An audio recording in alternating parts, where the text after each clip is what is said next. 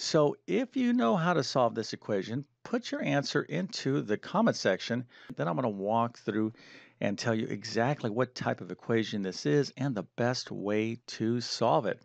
But before we get started, let me quickly introduce myself. My name is John. I have been teaching middle and high school math for decades, and it really is my true passion to try to make learning math as easy as possible.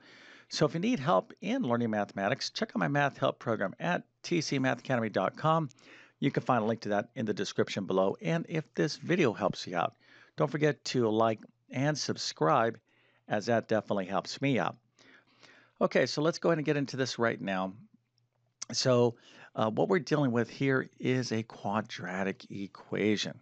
Okay, so you got to be able to identify that. And let's just talk a little bit about quadratic equations. So there's all sorts of technical definitions in mathematics. I'm not a big fan of having you memorize, like the exact technical definition of something, but it's important that you recognize, a type of equation because there's all different sorts of equations in algebra. Okay, there's quadratic equations, systems of equations, exponential equations, logarithmic equations, rational equations, radical. I can go on and on and on. So you get it. So you got to be able to identify what type of equation you're dealing with. Then you're like, oh, this is this type of equation. I need to think about how to solve that type of equation. And you learn various methods and techniques to solve those particular type of equations. But here, what we have is a binomial times another binomial.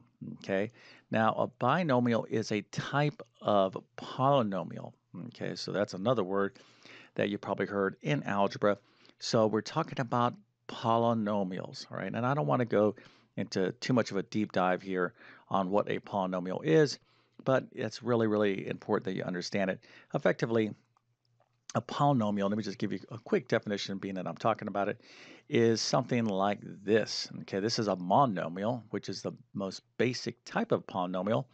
But if you have a variable like x, or you can even have x, y, and the powers, okay, are 0 or any basically positive integer, so things like 0 or 2, not negative, it's got to be 0 or positive, and you can have any real number as a coefficient. So here we have 4, but I could have like 5.3. So anything like that falls under the definition of being a polynomial. But, you don't even really need to, understand that to recognize this as a binomial times a binomial. Again, I'm talking to those of you that are like at the first year algebra level. And what we can do here is you could multiply these together. Okay, so we're dealing with a quadratic equation because we're going to end up with an x squared term. Okay, if I take this 4x and multiply it by this x, I'm going to end up with a 4x squared as my leading coefficient. Okay, so anyways, hopefully, what I just told you makes sense. And you're like, okay, I get it, Mr. YouTube Math Man. This is a quadratic equation. Continue on, please. Don't bore me over and over. Well, I get the picture. Let's keep moving here. All right. So let's suppose you're like, yes, I get this. This is a quadratic equation. So let's just talk about quadratic equations, right? What do you need to know about quadratic equations? So as soon as you're thinking, oh, this is a quadratic equation, these are the things that should pop into your brain. So the first thing is you're always going to have two solutions. Okay, right off the bat, you're saying to yourself, okay, I'm not looking for one solution like x is equal to 5. You're looking for two solutions, and quadratic equations will always have two solutions. Now, these solutions could be real number solutions and or imaginary number solutions. And that is kind of for additional videos. This is kind of a basic problem, but there's all different sorts of different types of quadratic equations. Just know you will have two solutions. Okay, let's talk about the various techniques you can use to solve quadratic equations. Now, one is, and this all depends upon the format or the type of quadratic equation you're dealing with, right? There's all different sorts. Sometimes you could take the square root of both sides to solve a quadratic equation. So if I had something like x squared is equal to 16, I could take the square root of both sides and solve for x. Okay, in this case, x would be equal to positive negative 4. Now, sometimes you can't do that, right? But sometimes you can factor. Okay, so if you know how to factor trinomials or factor the greatest common factor, then this is an excellent way to solve quadratic equations. We'll talk more about this here in a second. Okay, but you definitely have to be excellent at factoring to be successful in algebra. But these are various tools that you or things you they want to be thinking about when you're dealing with a quadratic equation. You're like, okay, I got two solutions. Maybe I could do this. Maybe I can factor to solve. If you can't do these two techniques, then you can always do this thing here, and that is the quadratic formula. Okay, you're always guaranteed 100% of the time to solve every single quadratic equation out there using the quadratic formula. But this is kind of like your, last resort. Okay, you want to try to use other techniques, but if you can't use anything else, you can always solve a quadratic equation by using the quadratic formula. Now, if you don't even know what this is, I have tons of additional videos on this material. And if you really want to get like my best full instruction on any of this, I'll leave my links to my most popular math courses in the description. Check out like my Algebra 1 or Algebra 2 course. You'll see those links in the description. If you happen to be in pre-calculus, I'll leave the link for that course there as well. Okay, so what's this here? CTS? Well, it's just an abbreviation for completing the square. It's kind of like the long version of doing the quadratic formula. And it's something you need to know, but it's not really like, let's say, the most practical way to solve quadratic equations. And another thing about quadratic equations, quadratic functions that you need to know is that they're associated with the shape of a parabola. Okay, so in other words, it's a U shape that could be like this, a happy U, or an upside down U, a sad U. Okay, so there's a lot to know about quadratic equations. And let me put in another thing here too. They are a polynomial, okay, specifically a second degree polynomial. So at this point, you might, kind of like just be exacerbated. You're like, this is just too much information. Maybe there's smoke coming out your ears, whatnot like that. You're like, this is too much. You're overloading me. I don't need to know all this stuff. I can just find the variable. Well, listen, if you truly want to kind of master and fully comprehend, algebra and beyond, yes, you do need to know this stuff. Okay, so never try to take shortcuts in math because they're always will backfire. All right. So hopefully you learned something from this quick overview. Now let's go ahead and get into how to solve this particular quadratic equation. And we'll be thinking about these various techniques here, right? Maybe we could take the square root of both sides, maybe we could factor, or maybe we have to use a quadratic formula. Okay, but what is the fastest, most direct path? Well, some of you might be like, all right, well, I know that I have a binomial times a binomial, and you've got a multiplication situation here. So you might be thinking to yourself, well, I'll just use that FOIL technique. FOIL stands for first, outer, inner, last. And it's basically just multiplying two polynomials or two binomials together. So I can take this 4x, for example, and the first is to multiply by the first terms of each binomial. So that'd be 4x times this x right here. Let's go ahead and just see how this plays out. So 4x times x is 4x squared. Then I'll take this 4x, that's first, outer, this is the outers right here, right? So 4x and 1, so 4x times 1 is 4x. The inner is the 5 and the x, this is the inner terms, so that would be 5x, and then the last would be the last of each. So 5 times 1 is 5. And then I can go ahead and clean up this polynomial here, this quadratic trinomial to be technical about it. So I can combine these like terms. 4x and 5x is 9x. So I got 4x squared plus 9x plus 5. Wow, it's a lot of work, right? So here we go. So some of you, maybe a lot of you would do this because you can see right here, you're like, okay, I guess I don't know what else to do. I should just start multiplying here. And then at this point, maybe kind of assess what you can do. Well, this is not the best path forward here. Now, you could, for those of you that know about the quadratic formula, this particular quadratic equation is written in standard form. This would be your A value, A equals 4. This would be your B value, B equals 9. And this would be your C value, C is equal to 5. If you don't even know what I'm talking about here, don't worry about it. This has to do with the quadratic formula. But what we're doing here is we're going in the wrong direction, okay? Now, this could still get you the answer. It's just like taking the long road, right? So let's say you're in point A and you want to go to point B. The best and shortest distance is a straight line. You don't want to take this path and like go like this and then get to the same place, right? That's what we're trying to avoid.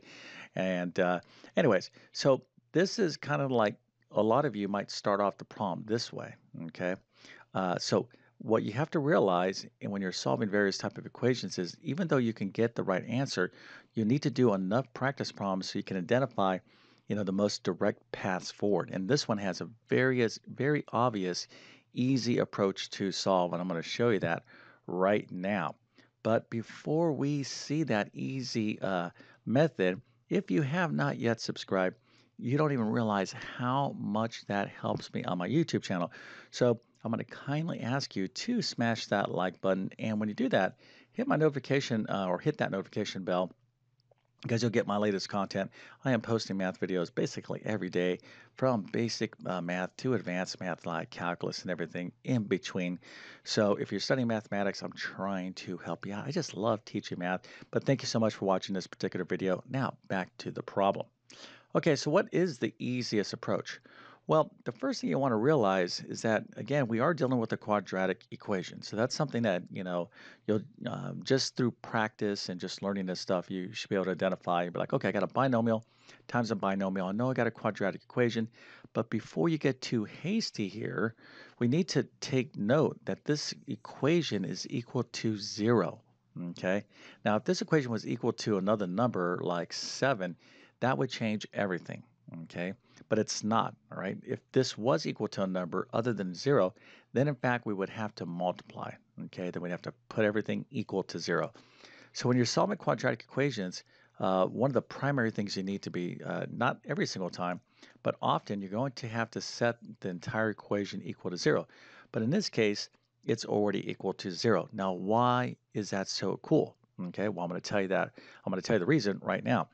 So what we have here, we have this thing. This is just a binomial, but it represents a quantity. It just represents something, right? We have something times, this is multiplication going on right here, all right? So this thing times this thing is equal to 0, okay? So we have, let's just call it A times B is equal to 0. We have two things such that we multiply them together, we get 0. Well, how can we end up with an answer of 0 if we're multiplying? What's the only way that you can get 0? Well, the only way that can happen is if this thing right here is 0, if one of these things is 0, because 0 times this would be 0, or both of these things are 0. 0 times 0 is 0, okay?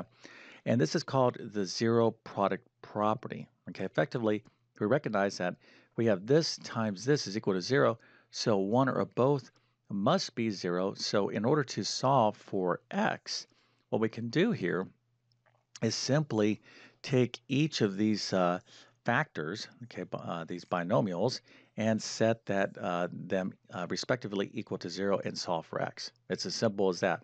Now, you might kind of like figure, you might be thinking to yourself, well, yeah, I kind of thought that's what I needed to do, but it's important that you understand why you're doing it. Okay, this is the result of the zero product property, or you're using the zero product property or concept in order to solve. Okay, and this comes up over and over again, not only with quadratic equations, but with more advanced polynomial equations. So very important concept. So this is it. Okay, so basically we have each of these binomials, we'll set it equal to 0, and we'll solve for x. So let's go through it. Super easy stuff. So x plus 1 is equal to 0. All I have to do is subtract 1 from both sides of the equation. So this is one of my solutions, and to be more specific about it, I could say that's x sub 1. So one solution's here, and then here I'm going to subtract 5 from both sides of the equation, and I'll end up with 4x is equal to negative 5. Of course, I need to just go ahead and divide the equation, both sides of the equation by 4. So you end up with x is equal to negative 5/4. So this could be my second solution. Again, a quadratic equation, two solutions. In this case, they are two real number solutions. In other words, these fall, they're part of the real number system. But, I don't want to digress too much, okay, because quadratic equations is a huge topic and there's a lot to learn. And kind of as I kind of reviewed here, you're like, wow, and there's much more. There's a lot of things that you need to know. And typically in most algebra courses or math courses that involve algebra. This is like a full unit, full chapter. It's a lot of material. So give yourself time, to learn this stuff. Okay. If you're just trying to learn everything, you're going to end up, real fast. You're going to end up looking like that. You just get overwhelmed. That's why you have to do a lot of various practice problems. But you can't practice this stuff unless you have a good, solid understanding of, what's going on. And that's, what I'm passionate about is I'm trying to deliver clear and understandable math instruction. Stuff that makes sense to you, so you could be like, "Oh, okay, I get it." Now you have to take that knowledge to develop a skill, and that only comes through practice. Okay, so with that being said, I definitely wish you all the best in your mathematics adventures. Thank you for your time, and have a great day.